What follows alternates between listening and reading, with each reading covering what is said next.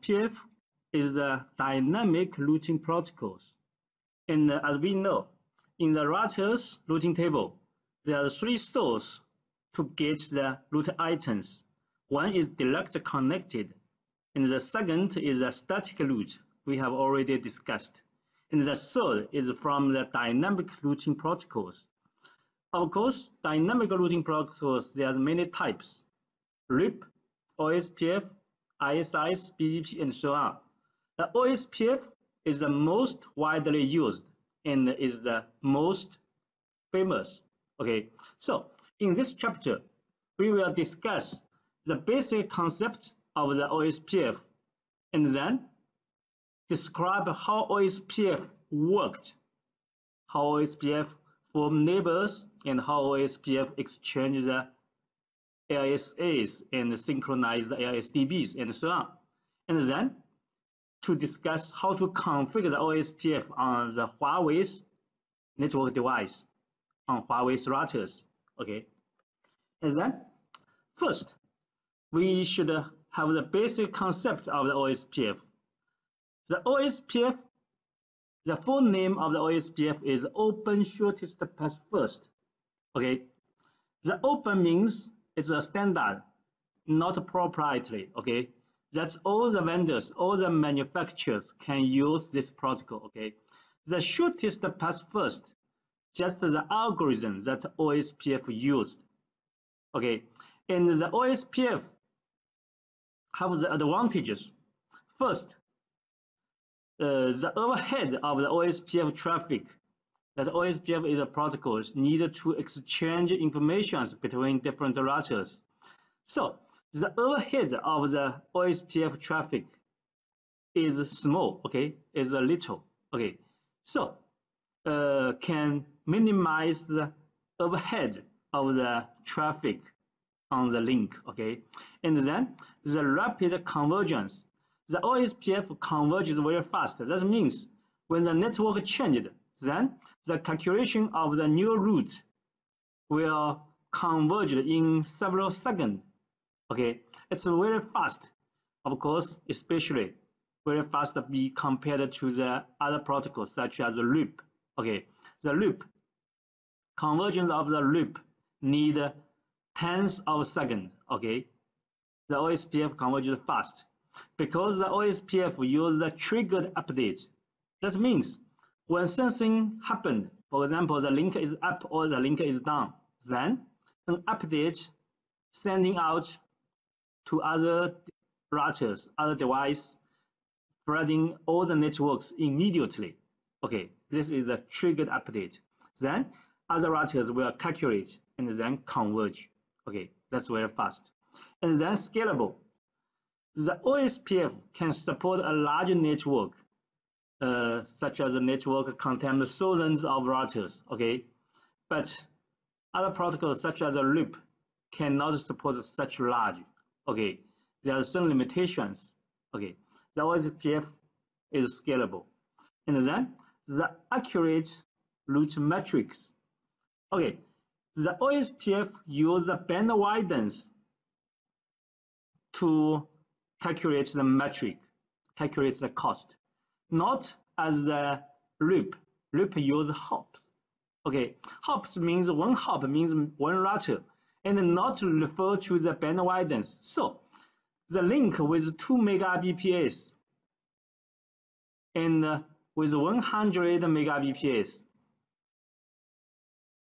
as we think that's quite different. Okay, but the loop think these two links as the same, but the OSPF can use different metric to measure these two links. Okay, this is the advantages of OSPF. Of course, OSPF has many other advantages, many other features. So we just described these advantages, and then when we discuss how the OSPF is worked, so we go through the idea how OSPF is worked. Okay, this is the picture describe the idea of the OSPF. First, when the router on the network, he must know what network is connected to this router, okay? And then the router must know who is its neighbor, okay? Who is its neighbor? So this content, okay, this information we call link state, okay? Link state. And then the router itself will form a link state advertisement to describe the link state of itself. And all the other routers is the same, okay? The same. Then these routers will exchange the ARSAs between each other, okay? After exchange, then each router will get all the ARSAs of the network. That means the router A got these informations, and the router B also got these informations, and the router C also got these informations. Then after routers got these informations, that means this router will know all the states of the routers in the network, okay? So using these ARSAs, the router can know all the topology of the network, okay? And all these ARSAs will form a database we call the link state database, okay? And then with this ARSDB, with these informations, the routers can calculate the route. Of course, first we'll use the SPF algorithm to calculate a shortest path tree. Okay, of course, the router itself is the root of this tree. Okay, and then all the other routers, maybe the node in the tree. Okay, and all the paths will be the branch of the tree, and all the networks will be the leaf of the tree. Okay, after this calculation, then the router will know if this router wants to get to the certain network, what is the best path, okay? So after the shortest path tree is formed, then the router can easily get the route items, okay, and put it into the routing table, okay? And from this process, we can know that the last two steps is happened inside the router, okay? The router gets the ARSDB, then calculate by itself. Each router calculated by itself, okay? In the first two steps, the two routers, all the routers will to discover neighbors, okay? Discover neighbors to form ARSA, and then to synchronize ARSDB. That means all the routers get the same ARSDB, okay? These two steps, step 1 to form neighbors, and step 2 to synchronize the ARSDBs. These two steps happen between different routers, okay?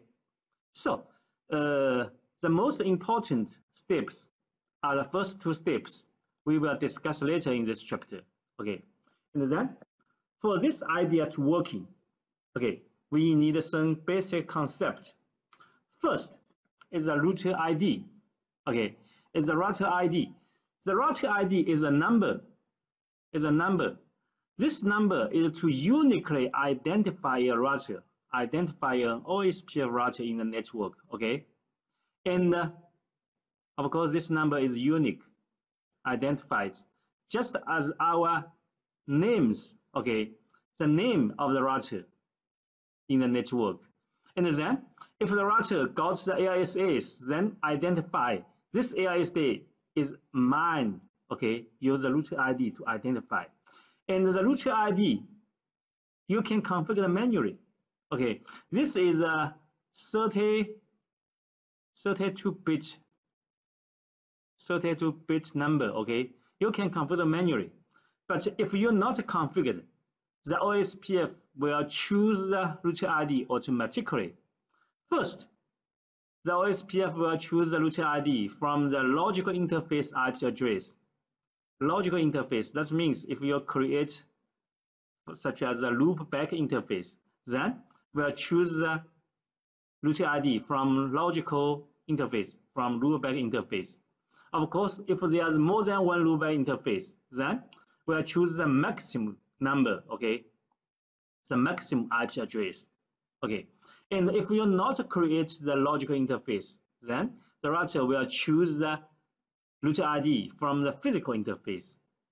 Okay, the IP address configured on the physical interface, then we'll choose one, of course, the maximum number, okay? This is the routing ID, okay? And then, after routing ID is chosen, then the routers will form neighbors between each other, but depend on the different data link types.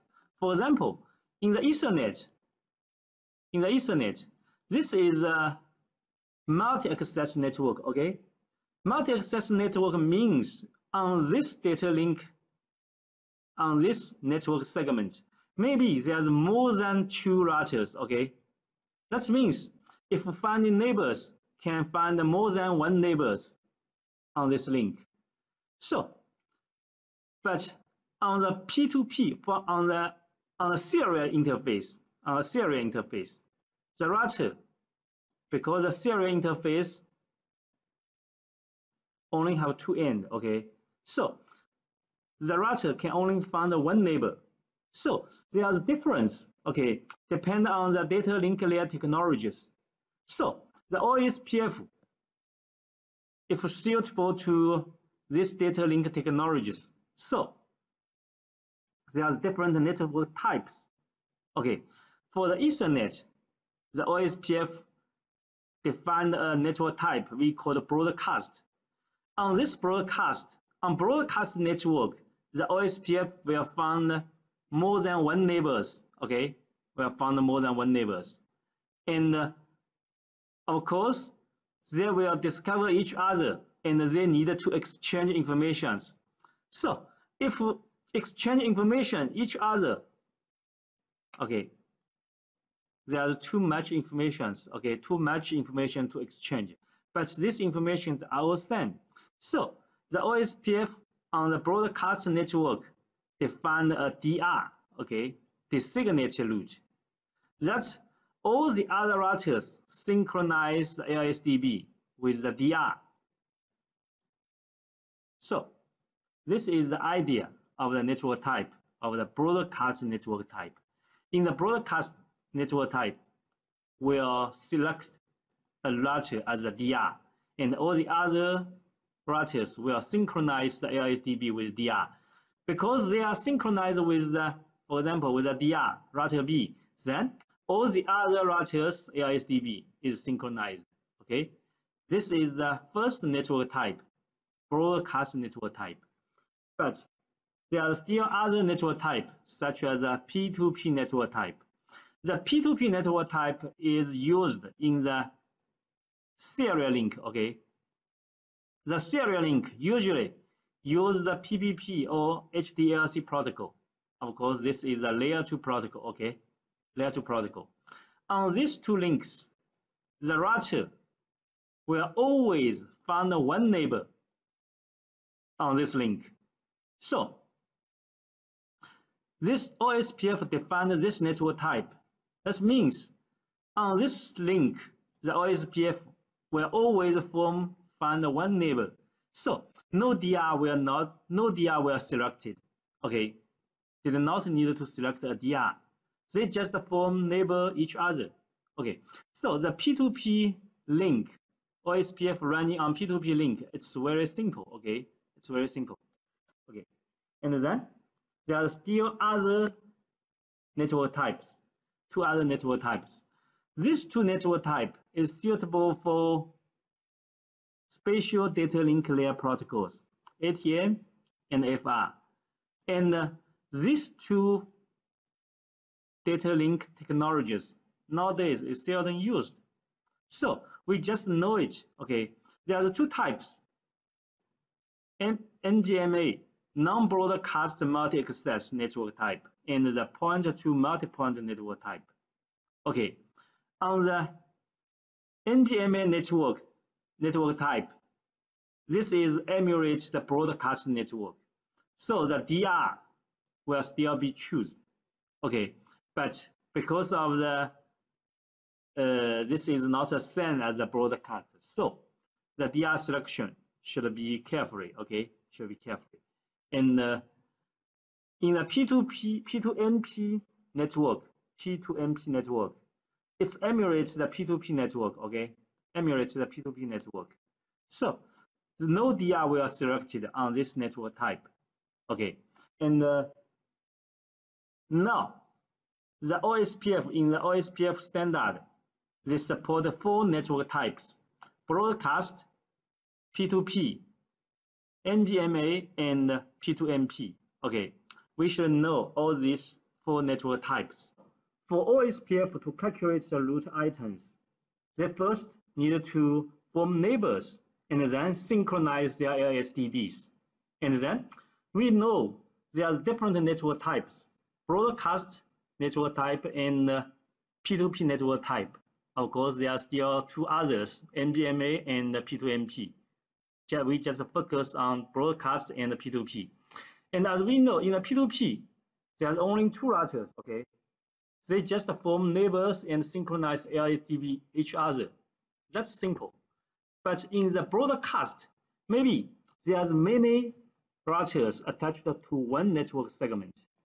Okay, in this scenario, there are 4 routers. Okay, this is the Ethernet, and 4 routers attached to one network. Then they can discover each other as a neighbor, and they will need to synchronize LSDB each other. Then, if each router synchronize LSDB each other, okay, then there's many traffics. Okay, so the protocol, the OSPF, designed a designated router mechanism. That means during this, among these routers, we'll choose one router, such as the router D, as the designated router, and all the other routers synchronize their LSDB with the router D. Okay, so the RTA's LSDB is the same as RTD, RTB's is the same as RTD, and RTC's is the same as RTD. Then, as a result, the RTA's LSDB also is the same as the RTB's, and also is the same as the RTC's. Okay, yeah, this is the concept. And the protocol think if there's only one RTD as a designated route, then maybe a problem happens and then the RTD is down. Then the other routers cannot synchronize. Okay, so the protocol OSPF also designed a backup designated router. Okay, as the designated router's backup, so the other routers synchronize with RTD and also synchronize with RTD, the backup designated router. Okay, so as a result, we designed an DR and BDR for the broadcast network of the OSPF. Also, in the NGMA network type, there exists an DR and the BDR routers. Okay, and then after we design a DR and a BDR, so the neighbor have 2 states. One is neighbor state. That means these 2 routers, RTA and RTB, can see each other. Okay, they are attached to the same network segment, so they can see each other. That's no problem. And then the RTA only synchronized with DR and BDR. Okay, so this DR and BDR, the relation between these 2 routers we call adjacent. That means the LSDB is synchronized between these 2 routers. Okay, so this is a 2-state. And what's the relationship between these 2 states? These 2 states, first is a DR. These 2 routers, they can discover each other. Okay, and then they will form adjacency to synchronize LSDB each other. Okay, in the P2P network, it's the same, okay. But in the broadcast network, all the routers are neighbors, but only DR and BDR will form adjacency with other routers, okay. From the down to full, that's a formula adjacency, okay. And first, the two routers did not discover each other. That's a down state, okay. And then init. Init means receive a hello packet. They will receive hello packet, sending hello packet to each other, okay. Then, if they can see each other, then get the two-way state, okay, get to two-way state. And if only one side see another side, that's in initial. That's they see each other, that's the two-way state. And then after the two-way state, they will synchronize their AISDB. There's other state, EX start, exchange start, and then exchange, and then loading, and then full. And for the meaning of each state, we will discuss later, okay? First, the neighbor discovery. The two routers discover each other. They are sending hello packet each other, okay? In this hello packet, we can see there are some many fields, okay? The hello interval in the Ethernet, a broadcast network, the hello packet sending out periodically every 10 seconds, okay? Every 10 seconds. And then the router priority. This priority is used to elect the DR, okay? The higher priority will elect the DR. The low priority will not elect as the DR, okay? Will as the DR other, work as the DR other. And then the router dead interval. That means the two routers will sending hello each other, then the RTB will repeatedly receive the hello from the RTA, okay? And then if the RTA is lost, then how many times will the RTB regard the RTA is lost, is down? Default value is 40 seconds on Ethernet on the broadcast network, okay? And then this is the DR and the BDR, okay? DR and the BDR. Before the election, this is 0, 0, 0, 0. And after election, if they have elected one router as the DR, and then we'll put the DR, the router ID, here, okay? Put the DR's router ID here, and the BDR's router ID here. And then the neighbor. If RTA have discovered RTB as its router, then the RTB will list here, okay? Of course, in the broadcast, maybe more than one neighbors, then they can list more than one items. Neighbor, neighbor, neighbor, this is the neighbor list, okay? This is the neighbor list. They will list here, the neighbor's router ID. If not discover anything, then this will leave empty, okay? Leave empty. Okay, this is the hello packet. Then in the DR and the BDR selection is also happened in this stage. That two routers will use the hello packet to elect who is a DR and who is a BDR. Okay, so such as in this Ethernet network, Ethernet, then all routers sending out hello packet.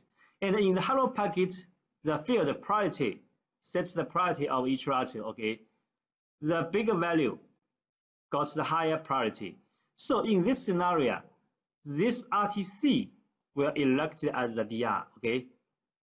And of course, the RTB will elect as the BDR, okay? And then all the other routers will synchronize with the DR, okay? And the priority value 0 is special. That means this router will never be elected as a DR, okay? And in the Ethernet, by default, it's a broadcast network, okay? Broadcast network. In broadcast network, we'll elect DR and BDR. And if this is a serial interface, okay, if this is a serial interface, then this is not a broadcast network. Serial interface is a P2P network, okay? So in P2P network, the routers will not elect the DR. But sometimes there's a scenario that two routers connected by the Ethernet, okay? But on this Ethernet, it's a P2P Ethernet link. That means on this link, there's only two routers. So on this scenario, will these two routers select the DR or not? Yes, they will still select the DR and the BDR. But as we know, there are only two routers that select our DR and BDR. There's no use to select the DR and BDR. So if we don't want the OSPF to select the DR on this network, we can configure as this OSPF network type P2P. Then this network will be changed. We'll change the network type to P2P. Okay, that means the OSPF network type by default on the OSPF is on the Ethernet is the broadcast, but you can change it using the configuration. Okay, after configuration, this network will become P2P network. Okay, this is a designated router selection. Okay, also on this network, we'll select a BDR. Okay, of course the BDR has a secondary higher priority. Okay, and then this is as a backup of the DR. If the DR is lost, the DR is down, or this link is down, then the BDR will change the lower as the DR. Okay, will take the responsibility of the DR. Okay, and this is the DR and the BDR. Then after the DR and the BDR is selected, then they will synchronize their AISDB. Okay, yeah, they have already discovered each other. Then they have formed the neighbor relationship. Okay, then after forming the neighbor relationship, they will synchronize AISDB. Okay, in the P2P, the two routers synchronize AISDB, no problem. And then in the Ethernet, is a broadcast network, the other routers, the DR others, only synchronize with the DR and the BDR. Okay, and then when they begin to synchronize, first they will send each other a list of ASAs in their AISDB. For example, the router A got an AISDB. Okay, AISDB there's AISAs. Okay, each router have AISA. The router A's AISA, maybe there's other network, other routers AISA. AISA 1, AISA 2, AISA 3, and so on. There are many AISAs. But the router B also have got a list of the AISA. That's the AISA B, AISA D, C. Okay, so they have different AISAs, but each other did not know who has the AISA, who has what AISA. So use a DD packet to exchange the list. I got this AISA, and what's your AISA? Okay, the DD means database description, just describe what I have got in my AISDB. And then after they exchange the DD packet, then they know each other who got the what AISA. Okay, and if the AISDB have already been sent, then they will not exchange the content of AISDB. But if after change, the router A, router B found there's some AISA that I did not have, then router B will request these AISAs to send to router B. Okay. Here, to establish a full state. That if AISDB in the RTA lack send AISA, then we'll request link state request to ask RDB to send the content to RTA. Then the RTA use the AIS update to send to RTA.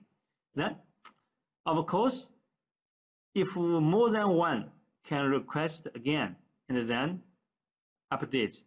And after finished, okay, the AISA will confirm use the AIS ACK and then acknowledgement, and then the state will go into the full.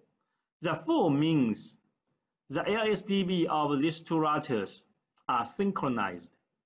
Okay, this is the whole state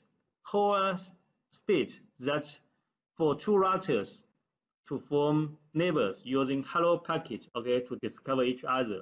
Then to synchronize AISDB, use DD packet and then use AISR, AISU, and AISACK, okay. After that, the AISDB is synchronized.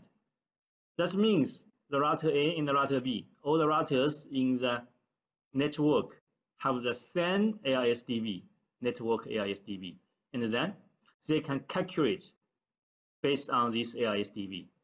Okay. Of course, the calculation of the AISDB, calculation of the router happened inside one router, and so we not discussed here. Okay. OSPF have synchronized their AISDB, then the routers can calculate the best route. Okay. The best route is decided by the cost. Okay. And the cost, there's a default cost value.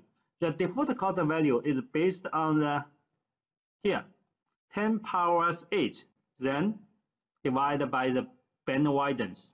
Okay, for example, there's an Ethernet that's a 10 mega. Okay, 10 mega means 10 powers 7. Okay, so the value is 10. Okay, 10 powers 8 divided by 10 powers 7, then it's 10. And if this is a fast Ethernet just 100 mega, okay, 100 mega, just equals 10 powers 8. So the fast Ethernet, the cost is 1, okay. Of course, there's a questions. If the gigabit, okay, gigabit means 10 powers 9, then what is the value? 0.1, is this right? No, the cost always bigger than 1, okay? So if the value, the calculated value is smaller than 1, then always be 1, okay? This is the default cost of each link, okay? And we can change the default behavior. For example, we can change the reference bandwidth, okay? The reference bandwidth default is 10 powers 8. That means 100 mega, okay? We can change it to this 10,000 mega, okay? The 10,000 mega. Okay, so in this, if this reference bandwidth is 10,000 mega, then the gigabit Ethernet will got the value 10, okay? And fast Ethernet will got the value 100, okay? Will got the difference value. Of course, if you want to change the reference bandwidth, okay, you need to change it on all routers in your network. If you only change one router or one router of your network, then the calculation may be confused, okay, maybe confused, okay. And then there's another method to change the cost of the link. Just under the interface, then configure this. Of course, by default, this interface there's a cost. But if you manually configure it, then this value will be used. The 20, this link got the cost 20 will be used. Okay, this is the OSPF cost. This is used to calculate what is the best path to the destination. Okay, of course, the smaller the cost, the better the path. Okay, and then the shortest path tree. For example, now this is the router C. Router C calculates the best path to these two networks. Okay, then there's different paths. Then after the calculation to this network, I think this path is the best. And to this network, maybe there are two paths have the equal cost. Okay, so if there are two paths of the equal cost, then these two paths will both put into the routing table. Okay, so this is a 10 network. Then got the next hop. Maybe this next hop is router D. Okay, router D, 10.4. Okay, and then the 20 network. There's two paths, so got two next hop. One is the router D and another is the router A. Okay, so this is the calculation of the OSPF and got the result, the best path. Okay, then the OSPF have calculated all the paths. The calculation of the route of the OSPF is finished here. Okay, then the OSPF also have a concept of areas. And the OSPF can contain multiple areas. Of course, also the OSPF can contain only one area. Of course, when this network there's only one area, then this is a single area network. Okay, and in a single area, the LSDBs of each router will be synchronized. Okay, will be synchronized, and then calculate the AISPT shortest path tree based on the AISDB, and then got the best path to each network in the area. Okay, this is the process we have already discussed. But in another scenario, we can configure an OSPF network with multiple areas. Okay, in the multiple areas, just as this, there's different areas. In the multiple areas, then in the center of the network is the area 0. The 0 means this area is special. This area we call the backbone area. Okay, and all other non-zero areas are normal areas. They must connect to backbone area, and then they will exchange route between area 0 and then non-zero area. And also the area 0 will be a transit area that relays the route information of area 1 and area 3 to other areas, to area 2. Okay, then all the network can communicate each other. Okay, this is the concept of the multi-area. Okay, and how to configure the OSPF area. Then the configure of the OSPF is just as this. First, we can configure the OSPF process. This is the process number. Okay, then enable an OSPF process on the router A, and under this we can specify the router ID of each router, but this is optional. If you're not configured, we have already discussed, the router ID will automatically selected. Okay, and then this is area 0. Then specify a network. This network included this interface. That means this interface is running in area 0. Okay, running in area 0. Okay, then of course in the router B also can configure this, and then this interface running in area 0. Then these two routers, okay, will exchange information, exchange the hello packet, and then synchronize LSDB, and then calculate the route. Okay, use the SPF algorithm. Okay, this is the basic OSPF configuration. And after configuration, we can check if we configure correctly. We can see using the display OSPF peer. Then we can see on the router A, we can see the router B, if the router B exists. If it exists, and then the state is full. Exist, that means these two routers have discovered each other. If the state is full, that means they have synchronized their AISDB, okay? Of course, if they are connected by an Ethernet, so Ethernet is a broadcast network, okay? So they will select DR and BDR, okay? And there are some parameters, for example, the timer, dead timers. Of course, the hello timer is 10 seconds and dead timer is 40 seconds, okay? And this is the check of our configuration, the result of the OSPF, okay? And between OSPF neighbors, we can also configure a password. The configuration is as this. On interface, we can configure OSPF authentication mode. Then mode is MD5, and then the password is Huawei. Of course, you can choose a string. And this configuration must be configured on both sides, okay? Then, when these two routers to form neighbors, they will check if the other side have the same password. If the password is not the same, they will not form the neighbor, okay? If the same, then they will pass and then to form neighbor. Okay, this is the authentication. And you can check if they are using this password to check to authenticate each other. We can use the debug OSPF packet. Then we can get the packet. In the packet, we can got the information. Okay, the authentication type, and then the password.